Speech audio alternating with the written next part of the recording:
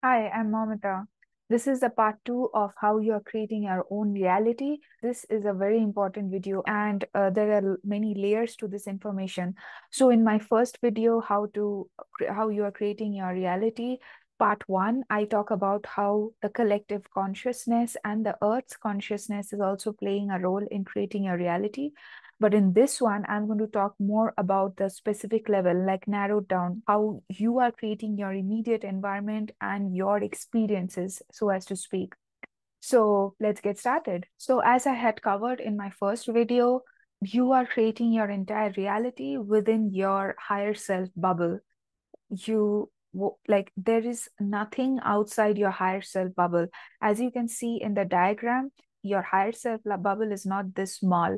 Your higher self is huge, right, spanning across miles, and you are always at the center of your higher self. And whatever physical object that you see, or whatever that you are seeing and that you consider real, are created with the help of of the collective consciousness on earth, the earth's consciousness, and also your higher self material. So all the physical objects are created within this bubble, as you can see, and there is nothing outside the higher self bubble. You are always at the center. You will never be able to see the end of the higher self bubble because you are at the center. So whenever you are moving forward, this bubble outer boundary is also moving with you, and it is creating the physical objects, this entire environment for you to have an immersive experience. And that is why it is so difficult for us to feel that all this is unreal or that all this is illusion, because it feels real. We have been implanted with certain belief systems like this illusion is real. That is the reason why everything feels totally immersive. Like it's hard to figure out that all this is illusion. Unlike what you feel, that the information that you hear on your television about things happening on the other end of the world, they are really not happening at the other end of the world. They are happening and created within your higher self bubble, which is like a few miles. So every experience that you are listening to, hearing, which feels like coming from a faraway place, is actually not coming from a faraway place. It is created within your consciousness. Everything is created because of what belief systems you contain and what theme you have chosen to live in this lifetime, and the collective consciousness that you're inhabiting right now. So, all these factors play together to create your present reality. So, if you see this diagram, if you consider this circle as your higher self bubble, so every person has their own higher self bubble, including animals and trees and whatever, any living being. So whenever you come in contact with another human or many other humans, what is happening is their higher self bubble and your higher self bubble are experiencing a match in frequency. Basically, you are not physically moving anywhere. It's basically all the higher self bubble of all people on this planet exist right here, right now. But you don't experience them because there is no match in the frequency. So every time there is a frequency match, they manifest in your reality. And both of you then are co creating a new reality. Both of you are co creating the immediate environment, and whatever experience that you have together, even though you are co-creating, both are co-creating together, you will have different interpretation and perception of the same event, because both of you are two unique beings, and both of you may have different themes and different belief systems. No two humans' perception about reality is ever the same. Even if it is very similar, it will never be the same. It will always have its differences. But remember, there is nothing outside your higher self bubble. It's completely void, it's empty. We are housed inside the Earth's higher self bubble. So if you see, this is Earth's higher self bubble, and this is where all the human higher self bubbles are within the Earth's higher self bubble. And then the Earth's higher self bubble is within the Sun's higher self bubble. And the Sun higher self bubble is within the solar system's higher self bubble. So, in this way, in other words, basically, you are the cell in the universe's body or God's body, if you want to call the universe as God. It is like a microcosm and macrocosm explained.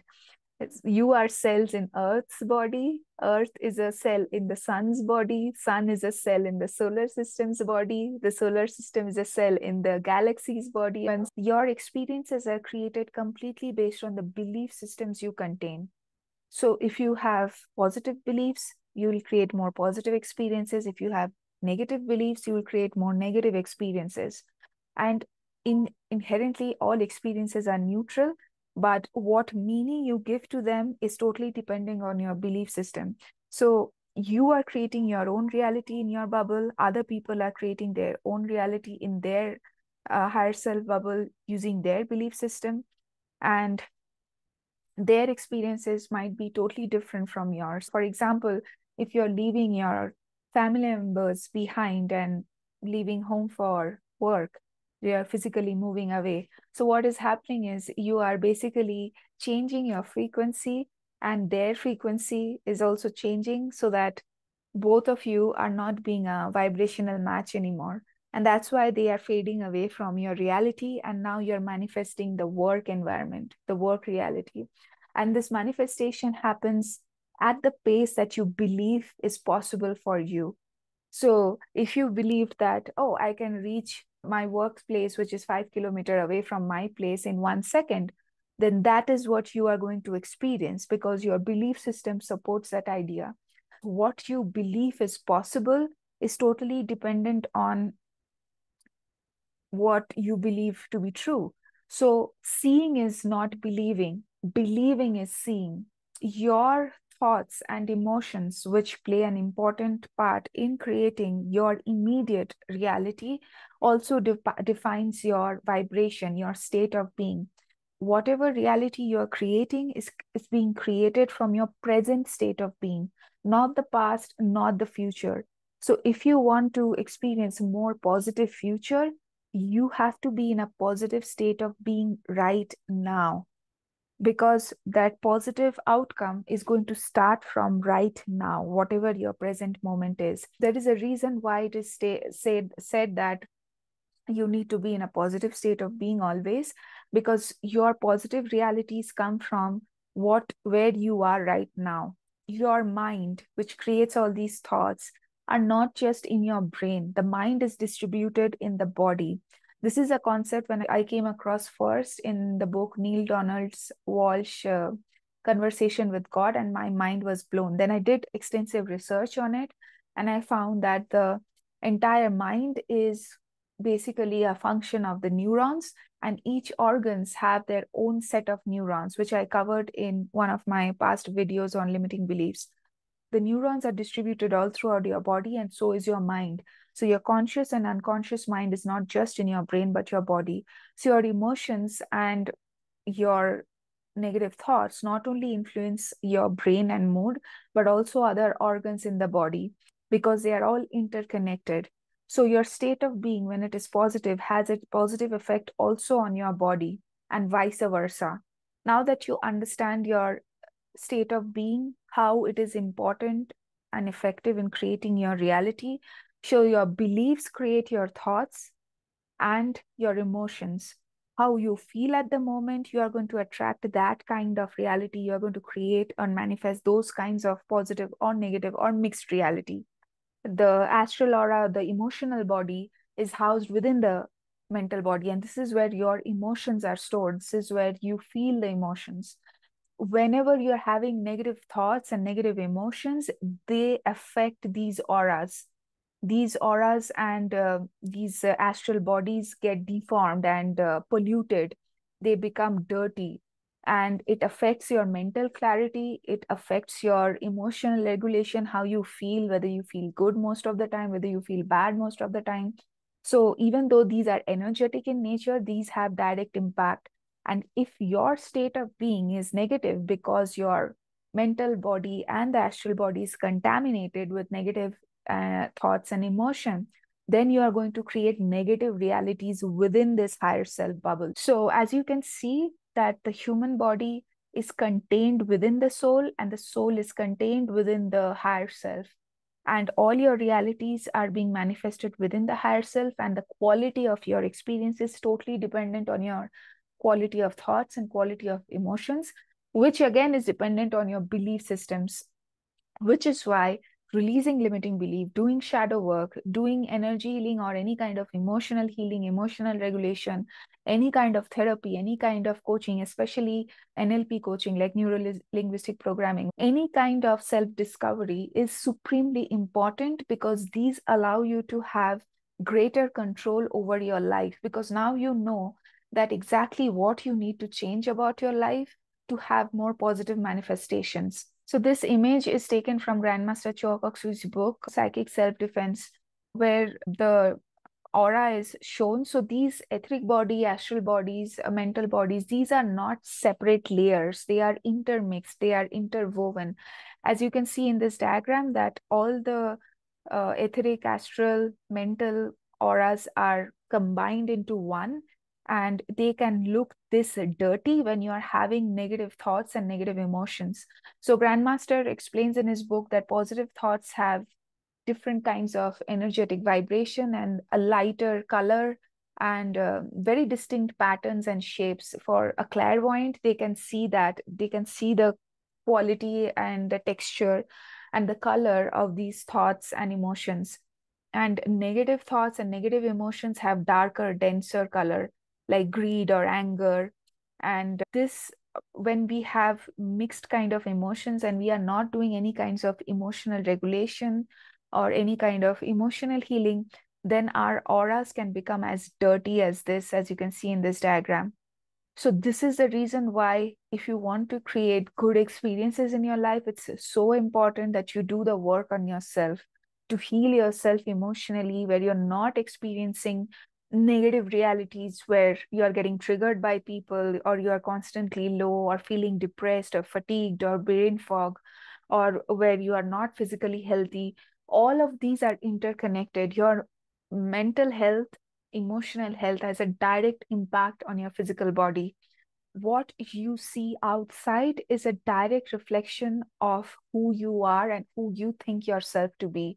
So, as I had explained in my previous video on limiting beliefs, part two, what limiting beliefs are, limiting beliefs or any belief, positive or negative, are a definition of yourself. So positive beliefs are positive definition of yourself, negative beliefs are negative definition of yourself. Positive belief example could be I'm a good person. Negative belief example could be I'm not good enough. So these definitions about yourself as who you are creates perceptions of who you are to yourself, and whatever you believe about yourself to be true is what is going to happen in your reality, because the outside reality is a reflection of who you think yourself to be. The reality that is created within your higher self bubble that you see, whether it's people or places, is a direct reflection of what you think about yourself. So this is how important it is to understand that how you treat yourself is what you're going to see outside. Like attracts, if you don't prioritize yourself, you'll attract people who don't prioritize you. If you don't respect yourself, you'll attract people who don't respect you. If you don't love yourself, you'll attract people who don't love you. If you violate your own boundaries, you are going to attract people who violate your boundaries. So the point is, every time you experience whatever positive or negative experience in your life, it is directly related to how you treat yourself. Because remember, other people are basically reflections of you. Now, this image, as you can see, there are, say, let's call this guy Gary. There are billions of versions of Gary in this universe. But which of the Garys are you going to manifest? This is based on the parallel reality concepts, which I was talking about earlier. There are billions of parallel versions of Gary. Each version of Gary is slightly different from the other Gary. Some of the Garys are compassionate, some of the Garys are smart, some of the Garys are both, some of the Garys are arrogant, some of the Garys are asshole.